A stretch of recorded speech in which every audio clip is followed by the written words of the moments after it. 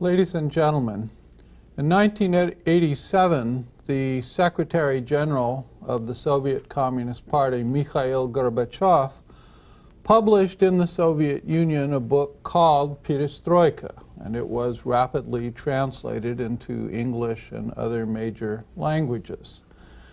This was a book that attempted to systematically present Gorbachev's thinking on domestic and foreign policy and to justify it.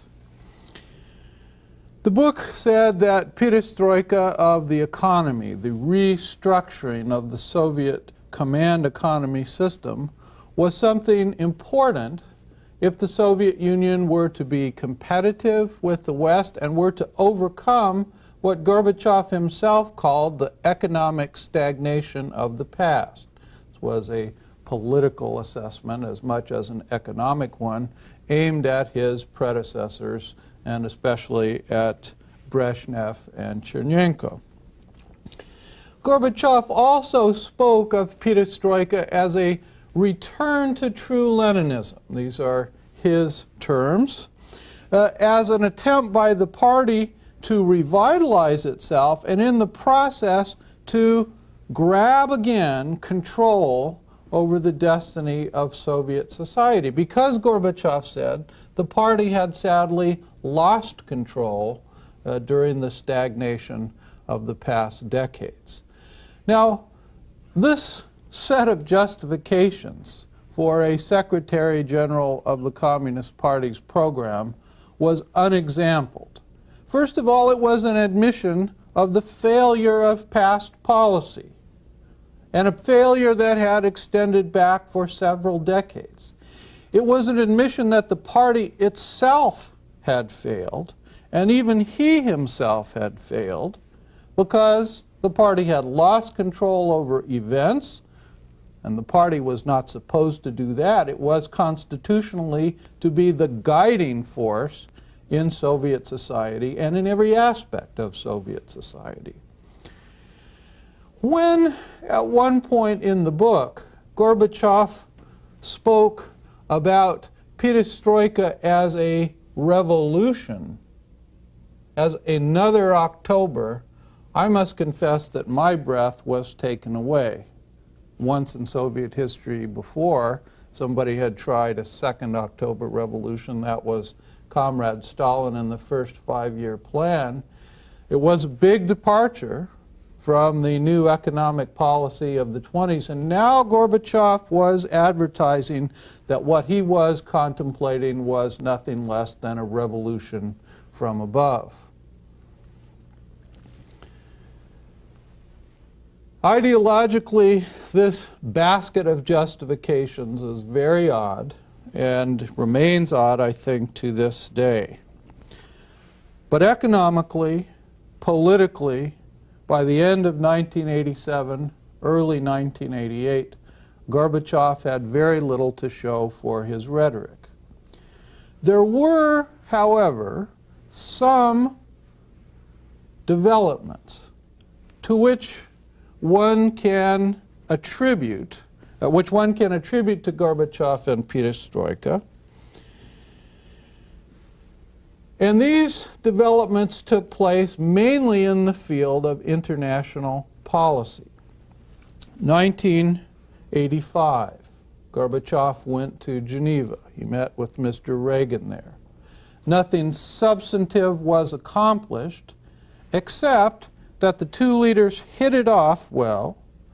There developed between them a kind of personal chemistry and trust that would be very important later. Gorbachev began to speak in public time after time about the need to reduce the level of tensions between the Soviet Union and the West, to control armaments, both conventional and nuclear armaments.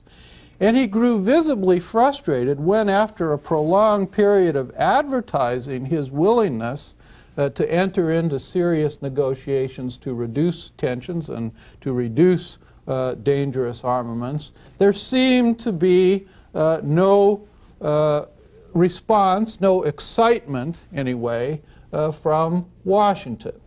In Washington, the thinking was that we will see when we see. That deeds are more important than words. We've heard pretty words before. We'd like to see it demonstrated in certain concrete proposals that the Soviet Union is serious about arms reduction. And in Washington, I think, I may offend some people here who had other opinions, but my general impression was that the policy elites were skeptical about the domestic reforms of Gorbachev. They understood that the system as it had been constituted had an inertia of its, or a momentum, if it had momentum of its own, and therefore it wouldn't be changed by Gorbachev's program.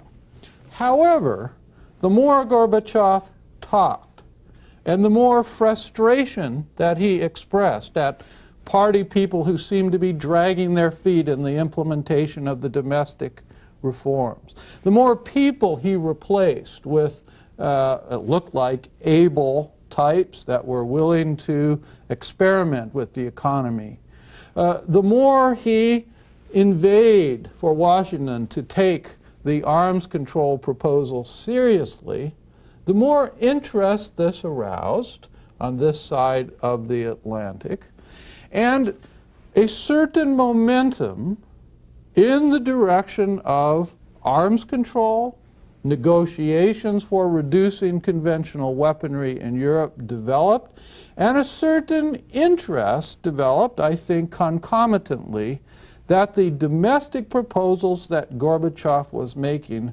might be, in fact, the beginning of something important. It was said, sort of semi-dismissively by one punster, that Gorbachev was Khrushchev in a $900 suit. But remember Khrushchev. Khrushchev made a significant series of changes in the communist system, even if he was a believing socialist. So this seeming put-down had an element of compliment in it as well. Now, inside of the Soviet Union, may be surprised to learn, there was also skepticism about Gorbachev. But there was also the sense that this person was a real force, that by virtue of his office and his telegenic self-presentation, that he might be able to effect significant change. And so there was nervousness about where he was headed in perestroika. Hardliners in the government really did dig in their heels. And people like Yeltsin, who was a member of the Politburo, really did redouble their efforts to persuade Gorbachev to go farther and make the perestroika reforms something that would have an impact, a tangible, palpable impact on people's lives. Below the surface, there was, in other words, an opposition that was real, and also a slowly developing constituency for real change. Yeltsin was demanding real results in the economy. At the republic level, people were gently pushing for greater autonomy, more independence for the heads of the party apparatus in the republics to make decisions without having to run them by the authorities in the Kremlin. And there were amongst intellectuals, and this is true in Russia, but also true in the republics, there was a growing demand for real, substantial, and meaningful democratization, not in the limited sense that Gorbachev had first mentioned it. So there was, in fact, by late 1987, early 1988, a kind of polarization that was taking place at the top of the Soviet leadership. There was an undeclared war, maybe, Cold War still, but people knew the consequences, knew the stakes. At the top of the Communist Party, there were those who were Gorbachevites, who were reformists, real reformists, and there were those who were not comfortable with reform and resisted it. So I think by 1988, the Soviet Union, and in particular the Soviet leadership, faced a kind of existential choice. Would there be real perestroika, irreversible perestroika, or not? It was clear that the original basket of proposals was a failure, a non-starter. If there would be real reform, there would have to be much more far-reaching proposals made and implemented. And these reforms would have to include political democratization, not just democracy on the shop floor, but some easing of the censorship, some greater possibility of people to assemble and express their opinions, maybe democratization in the sense of real secret balloting for multiple candidates in an election. There would have to be a devolution on some substantial scale of authority to the republics.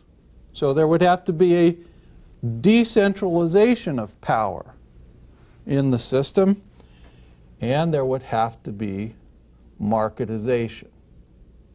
That is to say, the entrepreneurs who had been licensed would have to be licensed in greater numbers now. The market discipline, self-financing of industry and all that Gorbachev had talked about, that would have to be real, allowed to emerge.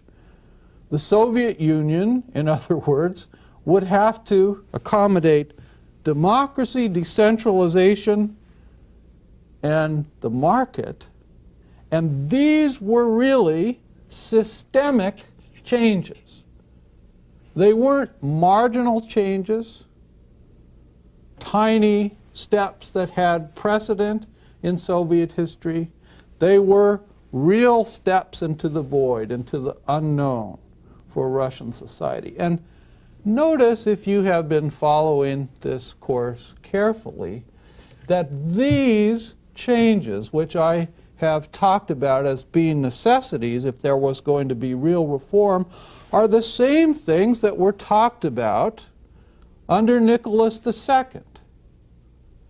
Would the constitutional system be meaningful or not? What was the degree of democracy to be permitted in the empire? What about the relationship between the center, the core of the empire, and the nationalities?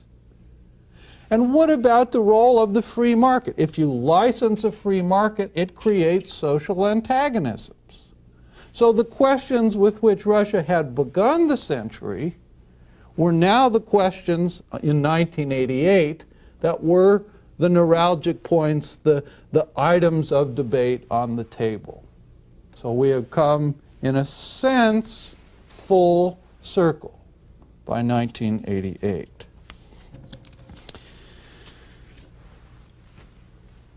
The decisions that were made over the next few years led to the disintegration of the Soviet Union as it had been constituted in 1924 and as it had been developed under Stalin. So this was an important phase in the de-Stalinization of the country, as well as being a world historical event in its own right. Let us look at certain aspects of the decisions that were made. In the economic sphere, there were far-reaching reforms adopted between 1988 and 1990. Real statistics were going to be published for the first time. Statistics are the lifeblood of an economy, and they have to be accurate in order for anybody to know where to invest capital, in order for anyone to know where the problems or the opportunities are in an economy. And frankly, Gorbachev understood that there weren't a body of reliable statistics in existence. And he argued, and he won a victory in the Politburo simply to get the authorization to publish real statistics.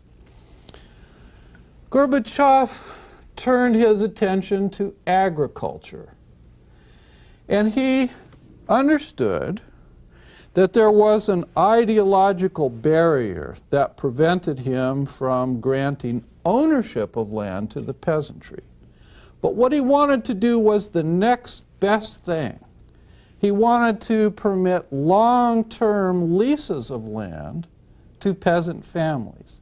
That way you could have the fact of ownership over a given amount of landed arable without advertising that you were surrendering to the capitalist principle of private property. Gorbachev spoke about enhancing the possibilities for cooperatives to develop in the cities. That means private business relationships. One statistic that I read in early 1989 said that by that time there were already 75,000 cooperatives licensed. And Gorbachev was pressing for more. He wanted the consumer in the Soviet Union to be well satisfied, and he thought the way to go about this was to permit the organization of more cooperatives. Now, this had all sorts of implications for the lives of Soviet people. If you permit people to organize a business and you allow them to keep a portion of their income, and if they become rich compared to their neighbors, they are going to show that they are rich by buying goods which are not available to their neighbors. Oh Lord, won't you buy me a Mercedes-Benz? Mercedes-Benz and Volvos and Saabs were all over St. Petersburg and Moscow at the end of the Gorbachev period. And to the Soviet working person, this was a shock. At the same time, it was an encouragement. And it's a shock because before this, just party bosses had had access to these fine commodities. And now it's possible for a private citizen to do it. And one resented these conspicuously consuming heads of cooperatives for their success. But, you know, you resent, but you also emulate. You want the same for yourself. The government knew that there was this envy, and so it jawboned against speculators. Speculators means people that are rich and flaunt it. They've got it and they flaunt it. And this wasn't obviously something that was politically profitable in the short run. But in very few cases did these so-called speculators wind up in jail for their speculation. This was jawboning for political purposes and nothing else. There was an attempt to put real teeth in the self-financing of enterprises reform that Gorbachev had advertised earlier, but hadn't been very successful. To a certain extent, by the end of his tenure in office, self-financing was working. There were some companies keeping their own books that were on the verge of bankruptcy, couldn't pay their employees, and for all practical purposes, they had to pull the plug on production. There were other cases where state enterprises, because they couldn't profitably manufacture some good like soap, pulled out of soap manufacturing.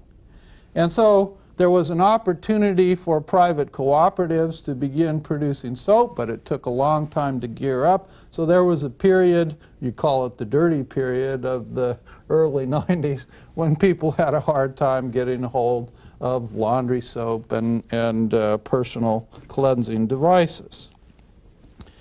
In the summer of 1990, Gorbachev began to think about the so-called Stalin Plan. Now, Stalin was an economist.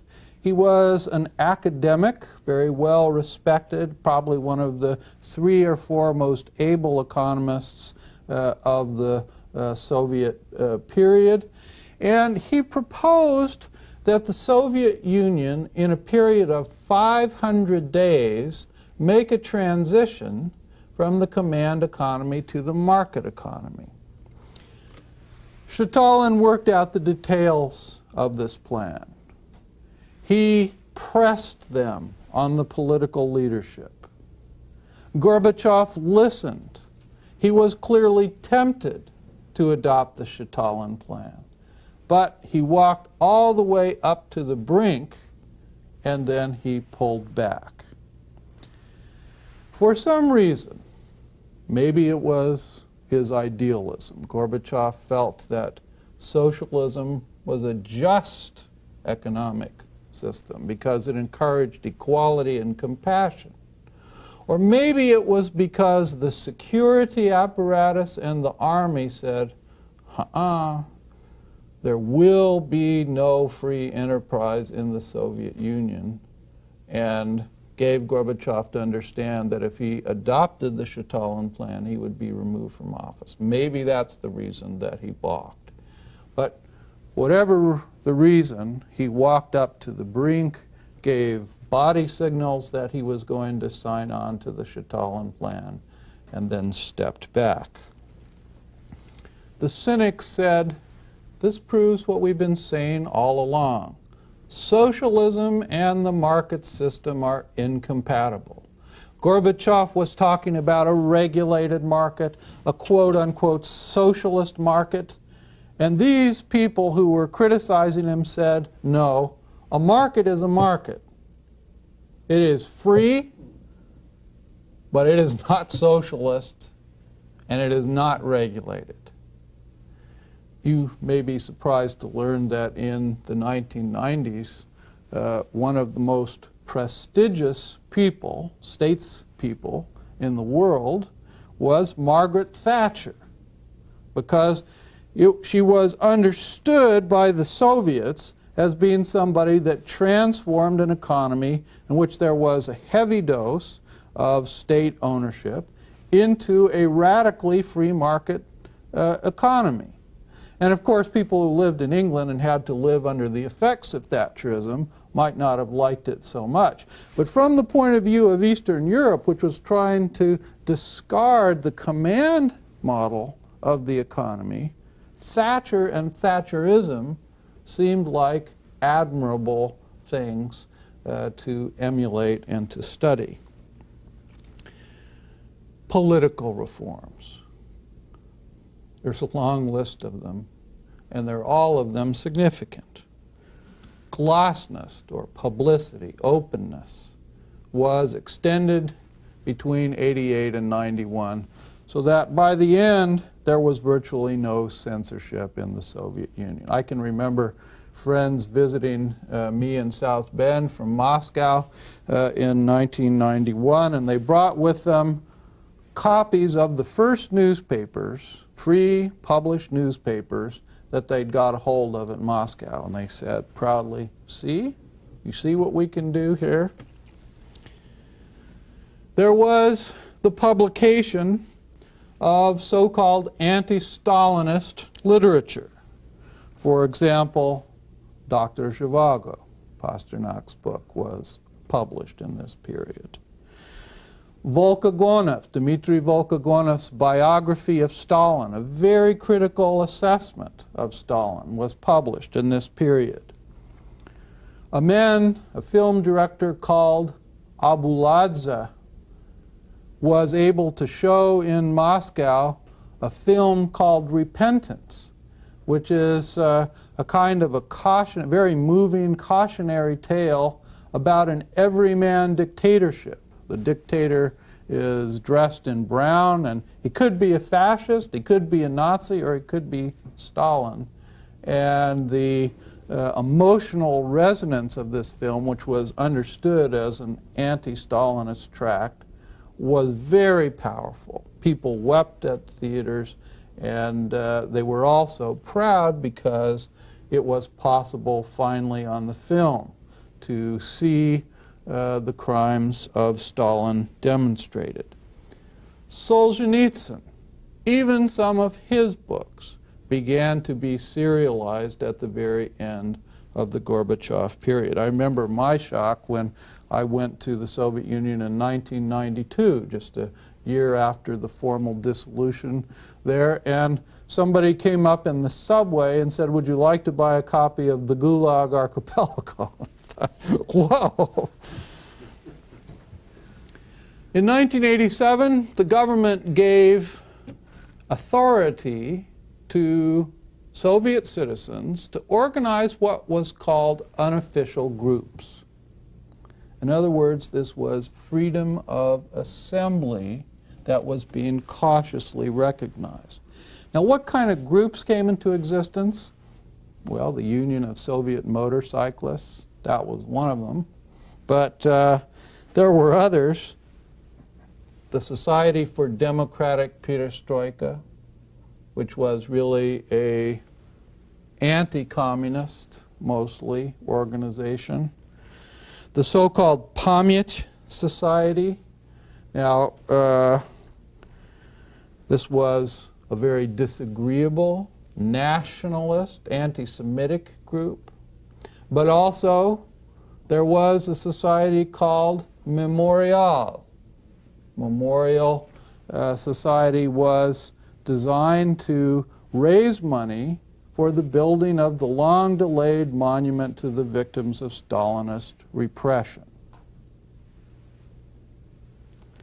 So groups of every ideological stripe began to organize themselves. In 1988, Gorbachev managed to win approval for reform of the Communist Party itself. The party agreed that for every position there should be competitive elections. It agreed that there should be a retirement age of 65 for members of the party, even the general secretary. And this was clearly a response to the phenomenon of the 80s when the aged elite had died before the eyes of party members and Soviet citizens. You're wanting to know, well, did Gorbachev agree to resign himself at age of 65? No. There was a grandfather clause. If we ever have term limits in this country, I'm sure it will come with a grandfather clause. Startlingly, under extreme pressure from below, from people of Moscow, in January of 1990, the party agreed to the abrogation of Article 6 of the Soviet Constitution.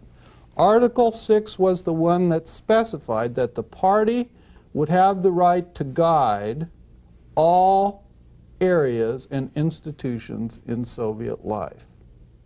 Now, let us stop for a moment. I remember clearly when Zbigniew Brzezinski was asked to comment on PBS about this reform, and he said, on this day, Bolshevism ceased to exist. He said, what you have in power now is a Menshevik government. In other words, a socialist government, social democratic government, kind that you might have in Western Europe even. But Bolshevism ceased to exist because what Bolshevism was about from the beginning was the control of society by the vanguard of the proletariat, by the elite, which had a higher level of historical consciousness. The abolition of Article 6 of the Soviet Constitution, therefore, is an enormous divide. 1988, there were efforts to reform local Soviets. Multi-party, multi-candidate elections were permitted in the Soviets. The right to nominate candidates for a position in the local councils was given to the people that lived in that district. 500 people, if they signed a petition, could put somebody's name in nomination for election. So the Soviet was opened up to the populace as a whole, not just to the party elites.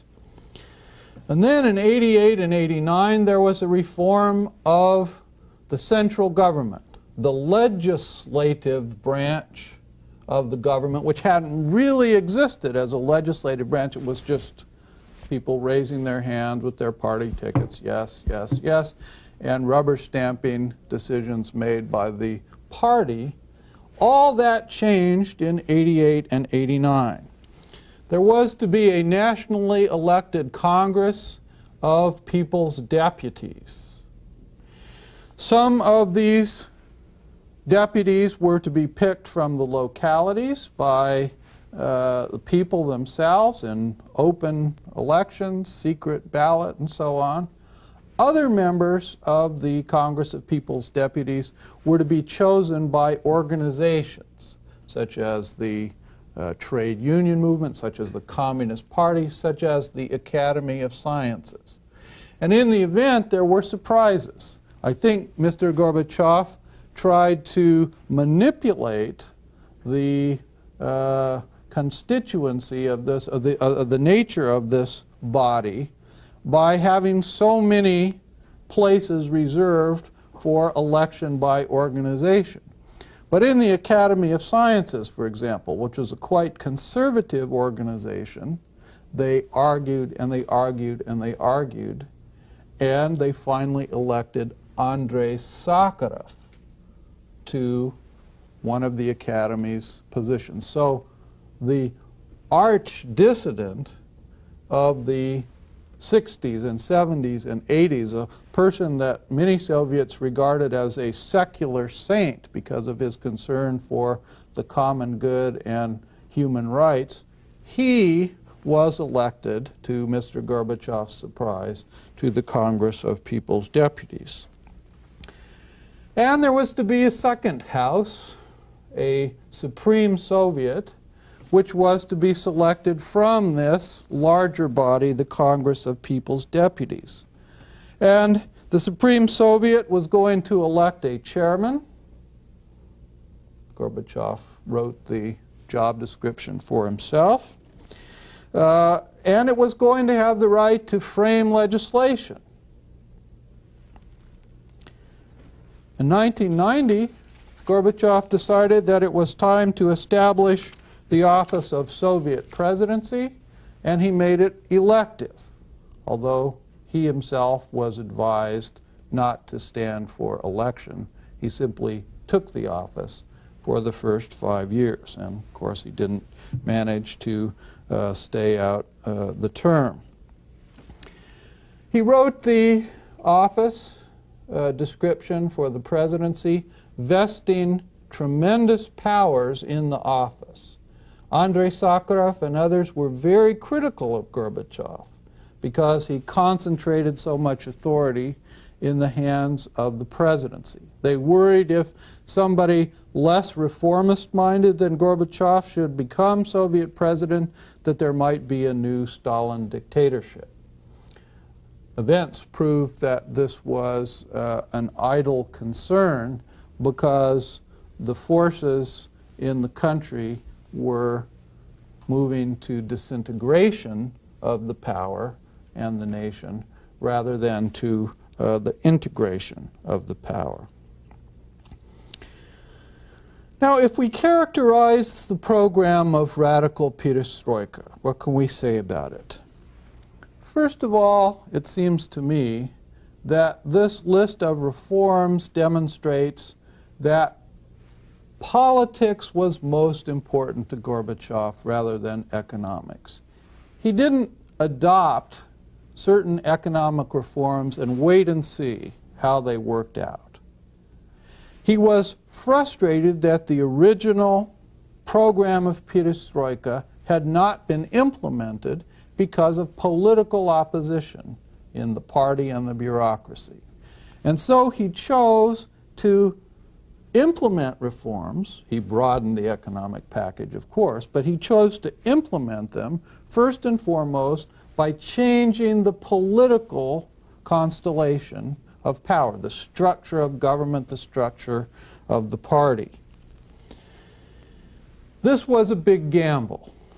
It assumed that the party would follow loyally behind him because he was the general secretary of the party. And the assumption, even in these days of democratization, is that party discipline would remain in existence. All of those meetings at which people raised their hand in public was going to carry over, Gorbachev hoped, in support of himself. This program assumed that the state would be able to lead society. In other words, this is a statist assumption. It is an elitist assumption. Russians, when they talk about revolution, talk about the tradition of revolution from above. The biggest changes in Russian history, Peter the Great's decision, for example, to build Petersburg and to westernize the country, the abolition of serfdom in 1861, the Stalin first 5-year plan, they all came from the top. So Gorbachev was looking at the state as the mover, the maker of Soviet history, and he was thinking that the people would follow. He was assuming that the USSR was a nation state, that there was such a thing as the Soviet people. That is to say, he was gambling on the cohesion of the country. And this was a very big assumption, because as soon as you license people to speak their minds, to write their history, to organize informal groups, then the ressentiments, the resentments of the past surface. Ukrainians could talk about the terror famine. The Cossacks, not Cossacks, but Cossacks with a K, could talk about the loss of 1 million people or so during collectivization. The so-called punished peoples in the Caucasus, the Chechens and their neighbors, the Crimean Tatars could talk about what Stalin did to them. And the Russians, for that matter, could talk about how they had borne the burden of empire during the Soviet period. They had suffered more proportionally than other nationalities, whether it's true or not, that's what some of them thought. And they could ask the painful question, what have we gotten out of Soviet power? Is it not time for there to be an independent Russian republic? So in other words, great Russian nationalism could raise its head. And I think because Gorbachev was an idealist, partly, he did not understand the force of these nationalist arguments. Socialism to him was an international phenomenon. It was a rational prescription for compassion, for distribution of economic wealth, for a way to lead one's life without fraternal tension and warfare. Nationalism was superstition. It was somehow bourgeois, maybe even medieval. Religious hatreds and all of that, these were long ago past in his mind. And so when he confronted on the streets in a tour of the Baltic people that demanded the recognition of independence for the Baltic states. And he tried to explain to them, well, don't you understand it's not rational? You're a part of the Soviet system and we'll work things out together. He was surprised to run into people's resentment of Russia, of the Soviet conquest, people's reminders that they had suffered during the Sovietization of the country. He was taken aback and shocked by these events. Gorbachev was assuming that the citizens of the Soviet Union were mature, that they understood that the economy was interdependent, that it was in everyone's interest to stay together. And that definition of political maturity, unfortunately for him, wasn't shared by everybody. Now, I'm going to say something that may surprise you a little. I don't think that he was wrong in a sense. Stalin had put the system together in a devilishly clever way. He had taken the nationalities and controlled them by a kind of mixture of their own national elites and appointees from the center. So the political elites were, as it were, international or interethnic. The economy was set in such a way that all parts of the country were interdependent. Gorbachev, if he thought just from the economic perspective or the political perspective, could not believe that the work that had been done by Stalin and his predecessors to devise this system could be undone. Even if people wanted to, they would soon run up against the brick wall of reality. He was, in a sense, far-sighted, although he was wrong in the short term, because look at what is happening today. Economically speaking, there is, as we speak, a slow reintegration of the Soviet Union, although I should say of the Union rather than the Soviet Union, because it is in the economic interests of the now independent successor states to cooperate closely with each other. And also, Gorbachev knew something about Soviet reality that might not penetrate our Western eyes. Over the years of Soviet power, people from this part of the country and that part of the country had intermarried. I have a friend at Notre Dame who's a Estonian politician and diplomat. He was incidentally a member of the Supreme Soviet in 1989, named Igor Grazin. He is married to a woman who is Muscovite, a Russian Jewish person. When Estonia became independent from the Soviet Union, this marriage was facing a question. Where are we going to live? Will we be citizens of Estonia or citizens of the Soviet Union? Now the question is citizens of Russia. I know a Moscow historian by the name of Larisa Zakharova who is Georgian-Armenian by birth. Suddenly, overnight in 1991, she could not visit her relatives without a passport. So this was a living reality for people in the Soviet Union, and Gorbachev could not think that it would be undone by an act of political will.